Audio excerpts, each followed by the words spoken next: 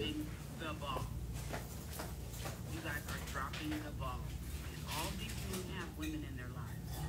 But yet the women are actually making things worse. They're actually, basically, they're putting the last nail in his coffin without putting the last nail in his coffin and not even knowing it. What if they didn't have these conversations? What if they didn't have the inner emotional strength, the inner psychological, hey y'all, higher psychological capacity in order to keep themselves here? KD, how are you? You have to understand. Hey, my Insta son, how are you? Figure out. Hey, Jamie, how y'all feeling? I'm sorry, I was over there getting a drink. Mental wellness. It's not the I missed some of y'all comments. Hey, how are you? Hey, Ty, good day. I'm over here posting. Hey, KD, we got a chat. Hey, Seductive. Hey, nephew. There go my other son, Jay Brad. All my sons on here. Hey, baby. I'm posting this real quick, y'all. That's my dog right there, King Carl in the building. Thank you, honey. I haven't got a retwist in like 2 months, honey. I had to just throw it up today. I'm in Utah. How y'all doing? I am the city. Hey, honey. Oh, thank you. I feel great. Hey, Chris. I'm out here this way a little bit. Hey, Trinidad. How are you? Yeah, I had to post this real quick, y'all. It's like a 5-minute video. It's like a 5-minute video. Hey, nephew. I see you, White. So, oh, thank you, DC. So, look, y'all. Look, this is what's going on. Yeah, I'm in Utah. I'm not that close. You finna be in NY, but when I give it... Okay. You gonna take your mom to lunch? So, yeah. So, in the last 24 hours, y'all, I've had 4 of my guy friends reach out to me and tell me that they're ready to take themselves out. Okay? So that tells me that there are even more out there. Okay. So for the ladies that are in here, check on your man, check on your brothers, check on your father, check on your son. Farrah Wood, if you guys have questions, put them in the question box, please. So that way I can answer them. Hey, Gary. Hey, how are you? I'm still waiting for Twan to call me this morning, but yeah. Hey, Gary, I appreciate you.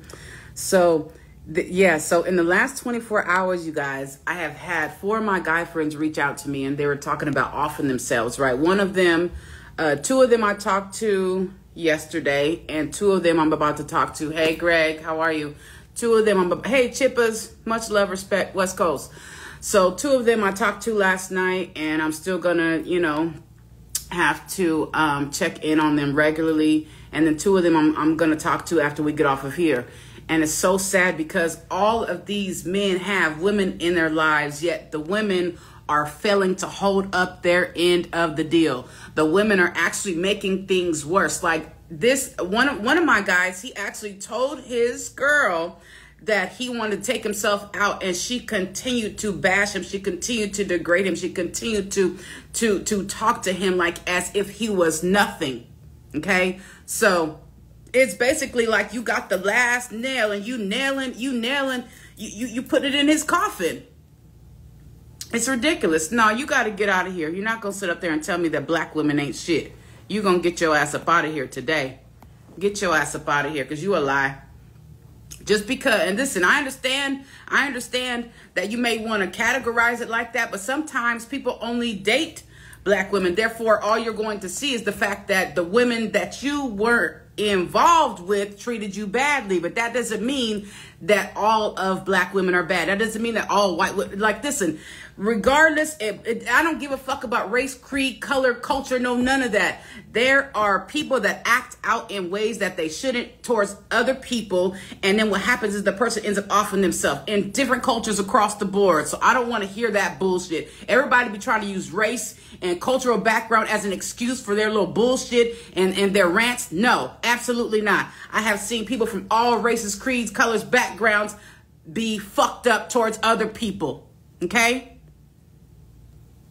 So I'm not even here to talk about that. I'm not even here to talk about no race, color, creed, and all that. But y'all have to understand, ladies, you have to start checking on your men. You have to start checking on your sons. You have to start checking on your fathers, your uncles, your cousins, and men. You guys got to check on your guys. And this is what I see also. A lot of men will bash other men and call them soft or simps for going through something psychological. Like, you guys don't even understand. Like, this man he's opening up to you. He thinks that you're his friend. He thinks you're his boy. He thinks you're his family member. And he's opening up to you. You know how many men I have seen degrade other men and devalue other men. And that was the space that they could have used to encourage another man. I see it all the time. I see it all the time. Guys, stop talking shit to each other. Stop talking shit about each other. Just because he's going through something mentally or emotionally or relationally does not mean that you sit up there and bash him. Oh, you soft. Oh, you this. Okay. So that means when you're at the lowest of your low, when your girl ain't there, when your boy ain't, like when your boy, you trying to talk to your boy about something. So does that mean you get to sit up there and talk bad about him? See, this boils down to the maturity level of the man. Like, a lot of y'all call yourselves men, but yet you are sitting up here tearing down other men. How do you call yourself a man when you sit up there talking bad about the next man instead of pulling him up, instead of encouraging him, instead of lifting him up? Are you not your brother's keeper? Are you not your brother's keeper? Are you not your friend's keeper? Y'all sit up there calling people your boy, and you sit up there calling him your brother, and you sit up there talking shit about him, talking bad about him because he going through something emotionally or relationally with his girl. Are you serious? Are you serious?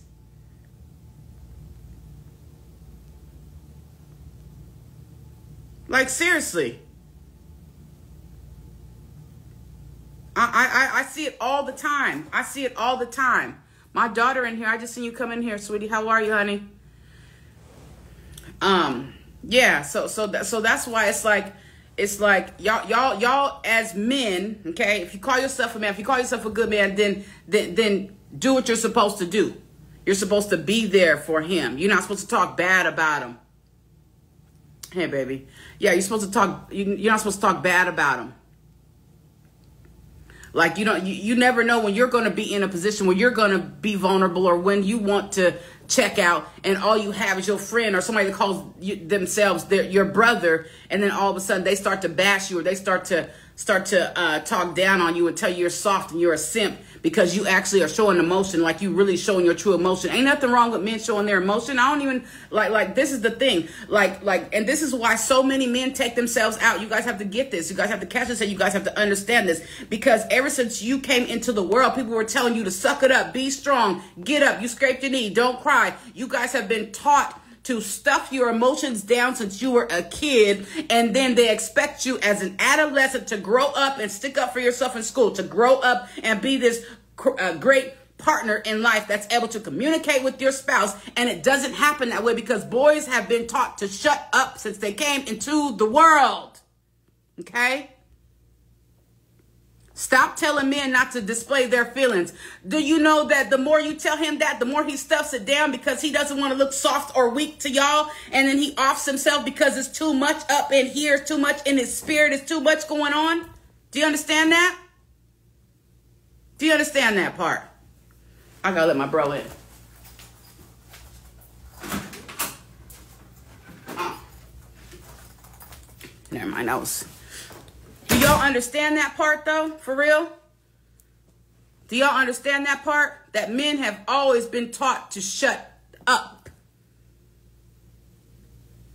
But then when he gets, and then when you go to school, they be like, oh, you got to stick up for yourself. But you have taught him since he was born to shut up and not stick up for himself and not have an opinion and not voice himself when something is out of place. How? How?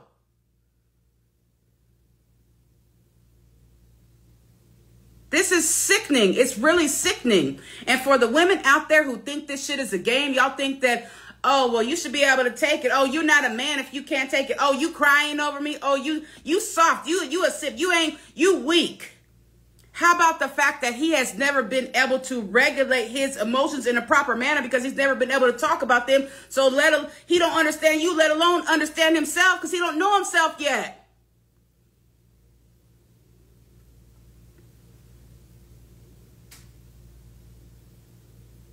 It's ridiculous.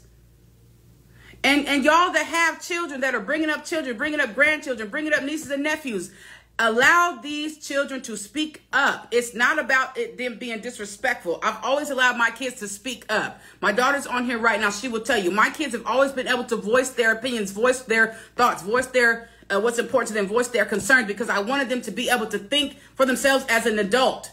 My kids are never disrespectful towards me. I wanted them to be able to speak up for themselves as an adult. I wanted them to be able to hold their own, if you will, okay? My kids aren't disrespectful, but they do voice their opinions. And a lot of time when they were growing up, they were kids, but they would tell me something. I'd be like, you know what? You're right. I'm talking about 2, 3, 5. Like, it's serious. Like, allow your kids to speak up. Allow these nieces and nephews and these grandkids to speak up. You will be amazed at how smart and intelligent, how wise they are, and how spiritually in tune they are. Yes, they label this as Men's Mental Health Awareness Month, but you know what? I do this every single day, so I don't give a fuck about no month. I do this for y'all day in and day out, 365 days a year for years. Go ahead and check my track record. I show up every single day, whether it's something on physical intimacy, whether it's some wisdom, whether it's something funny, whether it's to help your mental wellness, whether it's to help your relationship, whether it's to help you grow and thrive. I show up for y'all every single day, every day. Okay? So it's not about the month. It's not about the month. It's about the fact that y'all really do matter. Every day, all day. Yes, Eric, thank you. Thank you, Frederick. I appreciate you. So yeah, like something's got to change, and it starts with one person at a time. Like, I was talking to my bro yesterday, and I'm out here in Utah working with him right now. We're working on this project. The project is larger than life. It's going to be in theaters, and it's going to be all over. Okay, this is part of his legacy that he wants to leave, not only for himself, but other people, other friends and family members of his have trusted them with their legacy because they couldn't make it come into fruition. And so we're about to bring this thing head on. You guys, it's going to be amazing. It's going to be amazing.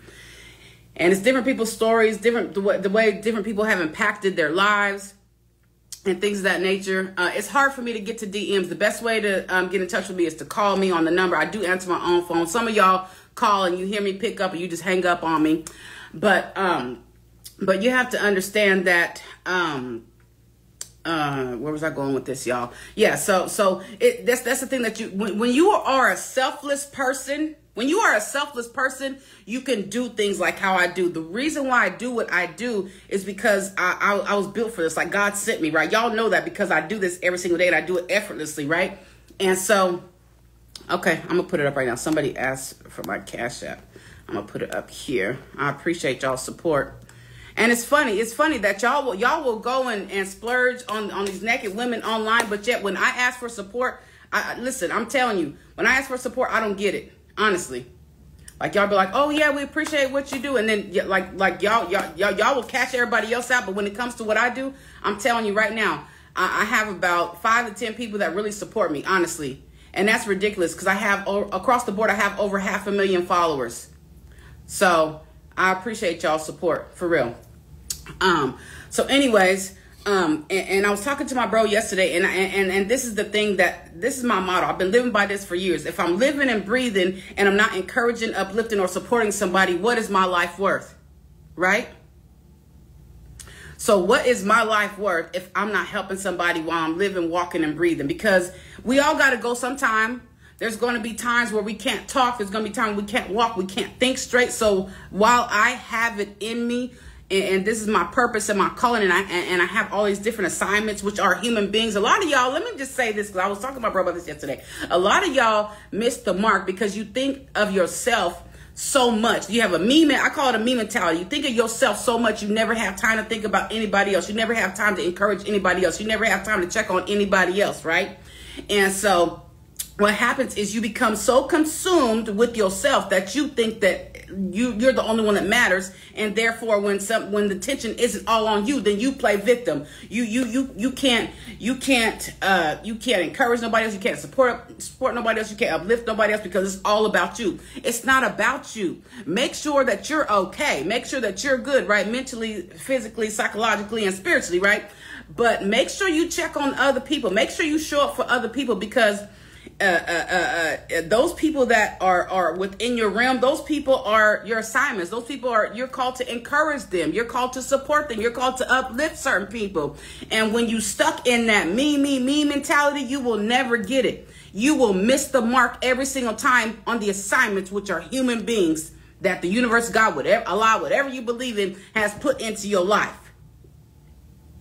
A lot of y'all be missing the mark because you're so focused on yourself. It's not always about you. Make sure you good, yes, but make sure you are influencing and encouraging and supporting the people around you that are within your realm, within your grasp.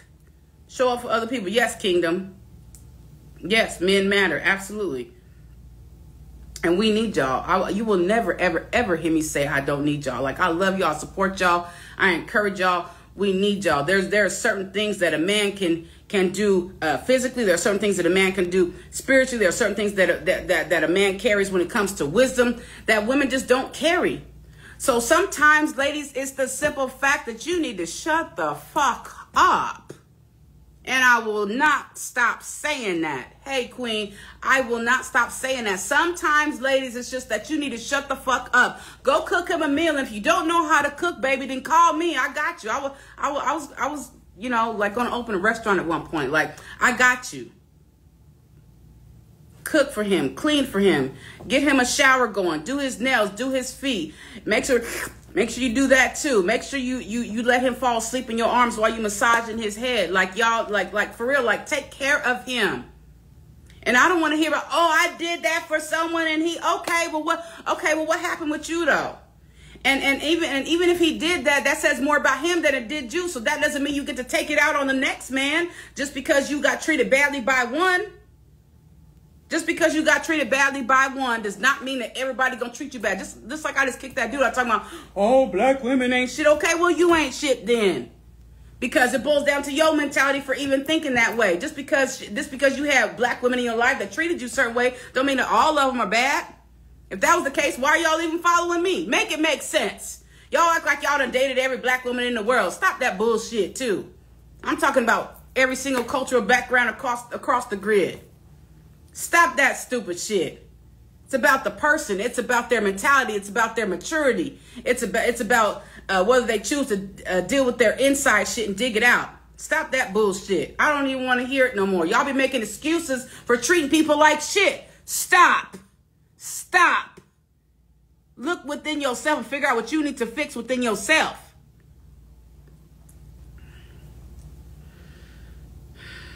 Thank you, Pastor Nick. I appreciate you. I had to come in here and preach the house down one time.